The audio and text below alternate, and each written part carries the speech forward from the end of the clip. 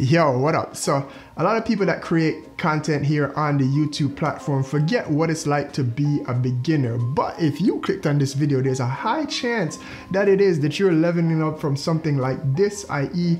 a phone. So you get your fancy camera and things can be a little bit overwhelming. Well, today we're going to tackle one of the subjects, which is how to understand everything that's on the dial of your camera and what it affects. And then hopefully by the end of this video, you will have a better understanding and be better able to get the great images and video and looks and everything that you need. So let's get into it.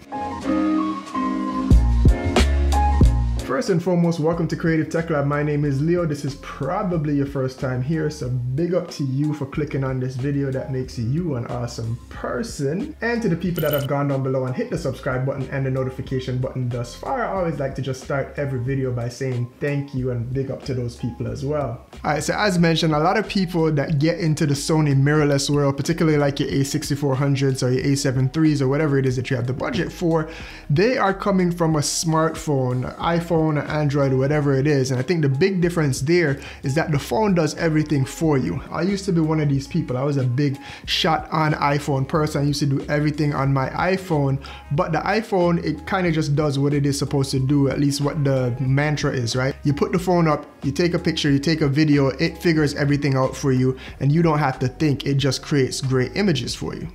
But then you get your nice fancy camera, your A6400 or whatever it is that you have the budget for, and then you're like, I don't necessarily know how this works, and you kind of just shoot maybe an auto. There's all these different letters on the dial. Let's get into what these things do here and have you have a better understanding of what modes you should be using for what situations that you're in. Quick housekeeping note though, most of the different modes on the dial are going to affect something to deal with your exposure, i.e. the light coming into your lens. If you have no idea of how the exposure triangle works, don't worry, I have a video about that. Pause this video, click this link up here or down below, watch the exposure triangle video, and then you have a better understanding on exposure triangle, and then come back to this video. That way it will make a lot more sense in terms of the different modes there. Also, I'll mainly be demonstrating this while holding the A6400. However, I do have an A7 III and even a small RX 100 here. The dials are almost identical across all the different Sony cameras, as well as this will apply to other cameras. Little quirks here or there in terms of layout or a couple extra modes on each camera, but we'll get into that. Let's talk about the main modes here real quick. So starting with the first dial here, you'll see this green dial that says auto, and this is kind of like your iPhone there. The camera will do all the work for you. You have absolutely no control over the image. So the camera will set your ISO, your shutter speed, and your aperture, and it will guess best as it can what the exposure should be.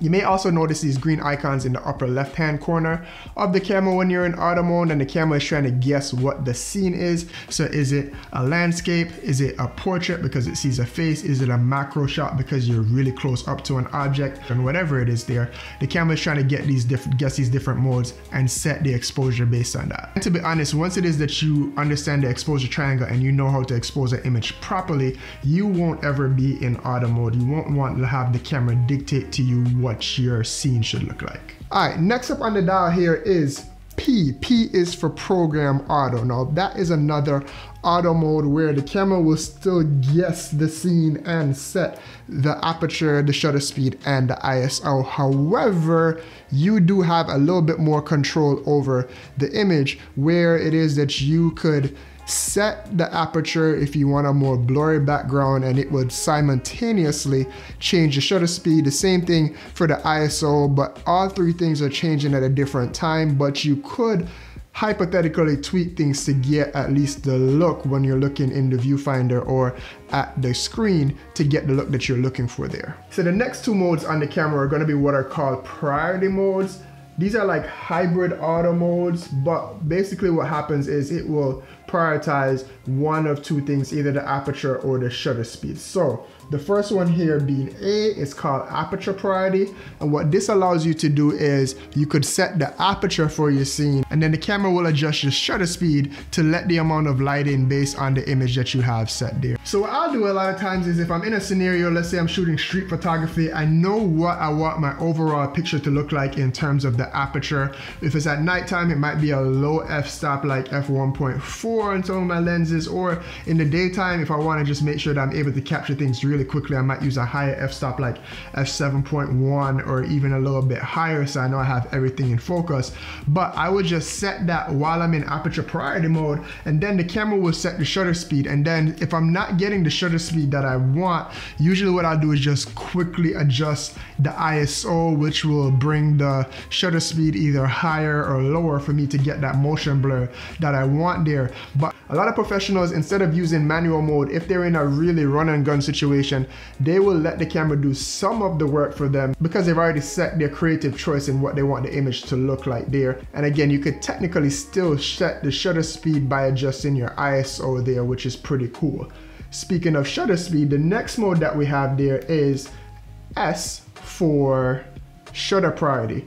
Now this is really useful. If you understand your shutter speed, you know that the shutter affects the blur, how you keep things in focus there. This is really useful if you're going to like a kid's soccer game or a sporting event, whatever it is, and things are going to be really moving really fast. So then you can in turn do the reverse of what we're talking about before, where it is that you could set the shutter so you know that every time you snap a picture of something that's moving, it's going to freeze that motion, and then the camera will adjust the aperture to set the right exposure there. So then same principle would apply there. You could set your shutter speed, the camera will set the aperture, but if you want to change it, you switch your ISO real quick and the camera would adjust the shutter speed to set the right exposure for the camera there, and you're good to go. One other thing that I do need to mention when talking about these priority modes or any type of auto mode as well is on the different cameras, you could set what is called your exposure compensation. So on the A7 III, you will have an additional dial right here that says starts at 0, and then you could go from -1 to -3 or +1 to +3 there. And that will actually have the camera, when it is in any of the auto or priority modes there, it will overcompensate or undercompensate for the image depending on the look that you're going for. So that's one more thing that you could do there when the camera is guessing your correct exposure. You might want to underexpose your images, so you're going to bring them back in post, or overexpose depending on the situation that you're in there. On the A7 III or something like the RX100, there's no additional dial for exposure compensation unless you were to set it for that, which you probably wouldn't because you don't have that many dials to use.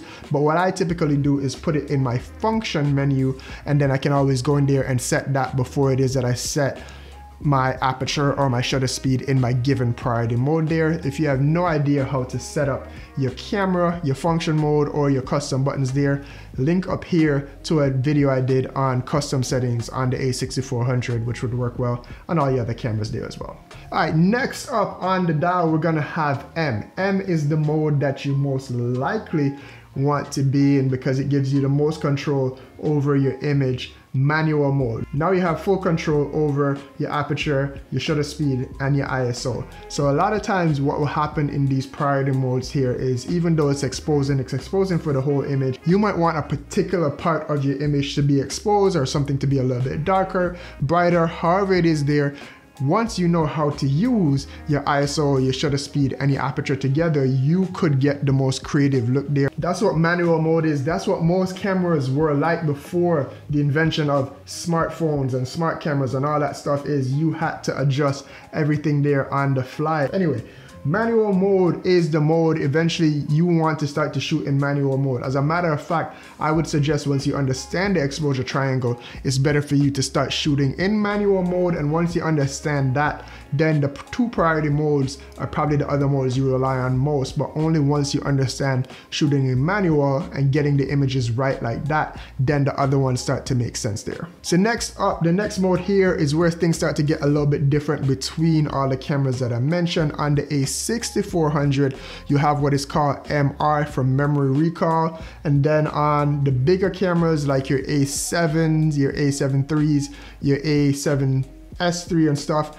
you'll have actual numbers 1, 2, and 3. They represent the same thing as memory recall. So you may want to save a particular set of settings. For me, it is my video settings or different video settings. So in the A6400, when you go to MR mode, it will bring you to this black screen here, and you will see that you could select either 1, 2, or 3. Again, not to plug too much, but if you want to know how it is that I have my memory recall set up here on my A6400, link up top and link down below again, and that will tell you how I quickly switch for B-roll for shooting slow motion on this camera here. But memory recall is the set settings that you use very often, and again, I use that for video settings. And then next up on all the cameras is going to be your movie mode. So everything that we've been talking about before typically affects your photos, or is what most people would traditionally use